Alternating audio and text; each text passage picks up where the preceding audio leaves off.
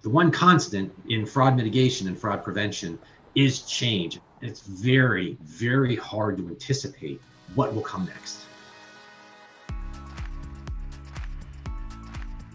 My name is Brian Farley. I am a Vice President and Business Segment Manager of our third-party risk and compliance line of business at Dun Bradstreet.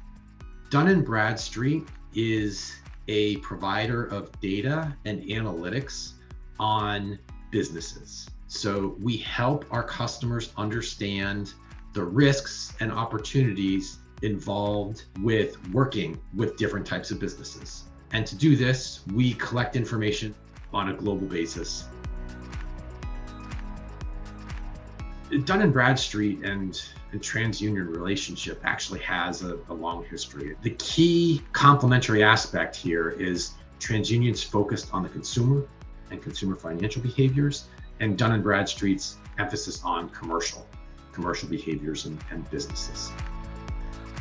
Linking those two things together and using them, to address very specific customer problems has been really our history.